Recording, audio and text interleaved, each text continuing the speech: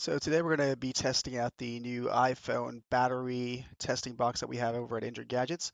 It also tests out the iPads, the Apple Watches, and more.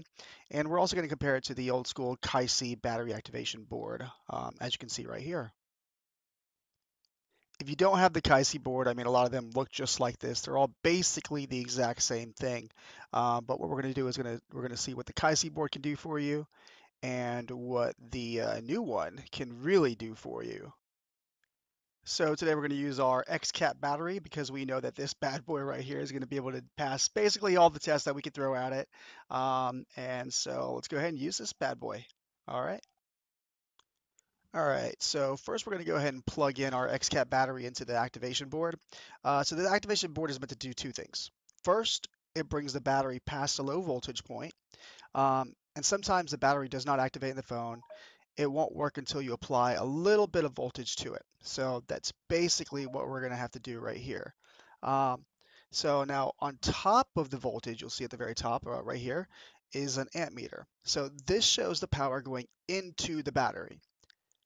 It also does have a USB connection on the side, so you can use it to charge up the battery if needed. But to be honest with you, that's really about where the features end on these activation boards. They're pretty simple, they're pretty basic. They don't really have that much going on. They're pretty low quality, to be honest with you. Their charging circuits don't properly charge batteries in the stages needed to do it effectively for the battery to get the best possible charge. So, I mean, there's really not much you can do with these activation boards. You just see voltage, amperage, and you can charge them up, but I don't even recommend charging them up with those. All right, so now let's get started on our cell phone battery testing box and see how this differs from the traditional testing boxes that are out in the market. So first we'll go over the complex test right here and see how that works. As you can see, there are a few different options here, like the current charge, discharge, a test report, so on and so forth. But basically, you can kind of just check these off one by one on what you're going to do and what you can see from the complex test. All right. Additionally, you're going to see like a little calibration mode button right here. And I don't really know why they called it a calibration mode. All it really does is just skip the current and discharge. All right, let's go ahead and plug this in. And what we're going to get from this is the internal resistance and the battery voltage. Pretty basic. And then, of course, on the very bottom, it's going to give us a pass test for this right here. Now, before we do the over and discharge testing, you want to make sure that your battery is between 30 and 80%. All right. The battery is going to be pulling and discharging, so you need to ensure you have enough juice to do all these tests, and obviously not too much juice. All right. Now our XCAP right here has about 50% charge, so it's right in the middle of all that and perfectly good to go. All right. Now let's go ahead and plug this guy in and see if we get a pass. All right, there you go. It says test pass right there. Now it's also important to note on the overcharge current or discharge current that if you get a straight line through either of these, that the battery is likely fine. You probably just did not have the opportunity for the battery to kick in fast enough to properly do the test. So I recommend just unplugging the battery, giving it a few seconds, and then plugging it back in. Now, I also recommend making sure that the battery capacity is over the 30% minimum mark, or that it's also not over the 80% mark. So you definitely want to make sure that those two are within the 30 to 80%, like we originally stated. All right, now let's go ahead and back out of here and do the battery info check. All right, now this is where you're going to spend most of your time. In here, you're going to see basically battery type, chem ID, temperature it's operating at, your milliamperage, your voltage, the core chip, which is going to be BQ or SN or aftermarket, whatever Texas Instrument chip it is. All right. And that's what you're going to see right there. All right, and then you'll see the temperature actually changing. Like when I put my finger over the gas gauge, you're actually going to see the battery temperature increasing. Everything is dynamic here. It's pretty amazing. It's real time. It's not static. Another really cool thing is the health right here. You'll see 113% health on our display. That's one thing that Apple battery health will not show. It caps out at 100%. And now since this is an extended capacity board, it will actually show the percentage over original that you have on your board. Now at the bottom here, don't click efficiency set or cycle set. Efficiency is directly related to the health right here. And then if we jump over to program, which is supposed to be programmed, by the way, you can change all these options here like design capacity, cycle time, battery health, etc. Now, word of warning, if you want your battery to not work properly, change these settings. Changing the serial number is fine, but changing any other stuff is the quickest way you can mess up your battery. You will damage the programming on your battery. So don't mess with these. Don't play around with them. I mean, you can change your serial. There's really no reason to change your serial, but outside of that, don't really mess with these. You will mess up your battery. All right. Now let's go to the battery program, which you might think, hey, I just saw that. Not really. Well, this one's a little bit cooler. All right. So we're going to go ahead and click this guy, and we're going to click menu, and then we're going to click menu again, and then we're on this page right here. All right. So you will see DF read and DF write. This is the data file which houses all the programming of the gas gauge you see. You can actually copy this data from one battery to another. You can actually read it here, and you'll see the progress bar once I click read at the bottom of this screen. Um, Now, there really is no reason to read the data from one battery to another unless you're like trying to copy over data from one battery that's original to another battery that's original. I know some of you guys have watched the video of the 10Rs, 10S, and 10S Maxes. That still doesn't work. You cannot copy over the TI chipsets on the 10Rs and stuff. So there's no point in that.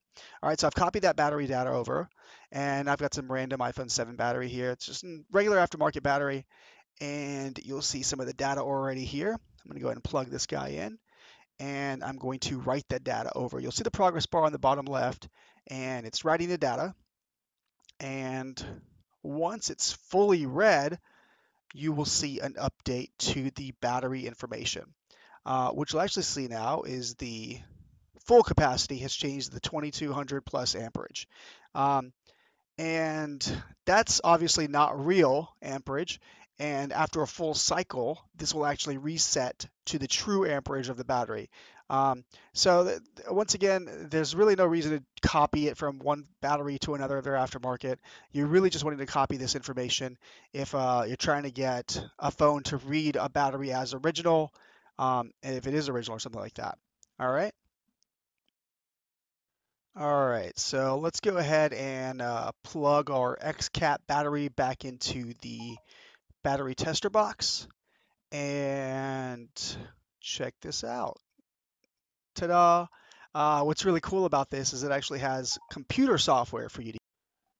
All right, so we're going to go ahead and make sure our device is obviously plugged in. If it's not showing the box ID up at the top, then it's not reading it properly. But you will go ahead and press read, and then R said failed. So you want to get to that screen. And then once it's on that screen, then it's properly reading the battery information, the design capacity, the core chip, full capacity, so on and so forth. All right, so here, like if you wanted to change the serial number, you would go ahead and copy, paste it, whatever you want. And then if you wanted to change any information here, you could go ahead and press the write button, and it would write that information to this battery and completely change some of the information. Once again, don't play around too much with like the capacity, the core chip, all that stuff. Just don't mess with it. All right, so let's go ahead and back out of here again. And just for a notation, you do want to be in the battery information check for that program to work properly. We didn't need any drivers for it. It seemed to work right out of the box. All right, so let's go ahead and go to the right side, and then we're going to go to the battery charge test. You're going to see this really cool graph over here, obviously. And on the bottom of the screen, you're going to see increase current. You're going to see the decrease current, and obviously you can increase and decrease the current going to the battery, and kind of just mess with the test right there. All right, and then now we can of course start the test, and we have started the test. Now on the bottom you're going to see the capacity. This is the capacity that the machine has dumped into the battery. Now I will say that this is not 100% accurate, but it's pretty darn close. And then you'll also see obviously how long it's been testing and either charging or whatever to the battery. All right, so you'll have that information. Now, if you want something to show the true capacity it's pumped in, you're probably going to need like a real battery tester that the big factories have. So as amazing as this is, obviously it is going to have some margin of error, and that's just the case. All right, let's go ahead and stop the testing, and you'll see whatever information it's given you, how long it charged it, how much milliamperage it pumped into the battery, and then now we are going to go to the discharge test. All right, so this basically looks exactly like the charging test. And then obviously once you get close to 0, it's going to stop the over discharging test. But yeah, even just starting this up, you kind of just get all the information you had in the last one. You can increase the current, you can decrease the current, um, and of course, if you wanted to, you can just stop the test. And then of course, it shows you the exact same data as last time. It says discharge test over. All right, and then finally, you're in the system options. You can change it to English, obviously, modify the software version, um, control the LCD brightness, power control, basically all you want. Now, the software provided here is good to go. You don't need to update it. So, yeah, what you guys have is a quick walkthrough, all the demonstrations of what this battery tester does. I hope if you guys have any questions, you can feel free to leave a comment below, message us, email us, call us, whatever you want.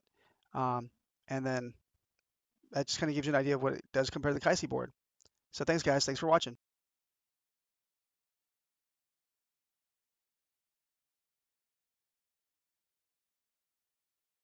Get all your repair parts and tools at injuredgadgets.com. Don't forget to like us on Facebook and subscribe on YouTube. Till next time, Injured Gadgets.